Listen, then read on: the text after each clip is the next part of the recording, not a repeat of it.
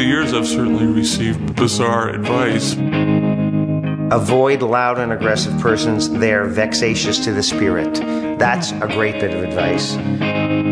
Well, the advice was in terms of getting an education. You know who your friends are because they listen more than they talk. No means no is the classic. My dad told me that if you love what you do, you never work a day in your life, so. I used to study with a drum teacher named Jim Blackley, and a lot of his advice had nothing to do with drumming, had nothing to do with music. It was all life advice. I'm gonna have to go with my dad. It wasn't so much anything that he said, he led by example.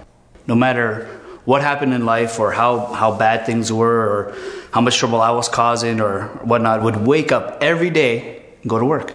Because like my dad really loves my mom. And growing up, I never saw my dad hurt my mom physically. Always give 100% to whatever I do, no matter what the circumstance. And if you find that you can't do that, then it's time to step away.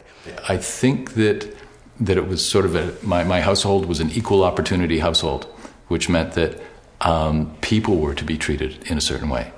And that included men, it included women, it included children.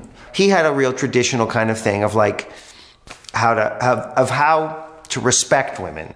We see all kinds of things now, you know, or ways to sort of separate who I am from who you are, et cetera, et cetera. And I never really bought into that so much, where we go, okay, well, you treat women this way, you treat guys this way. Open ears and open mind, open heart, respect. You'll get that back.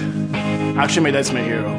It's like seeing him, like how he did it, like how he managed to love our family as a whole unit.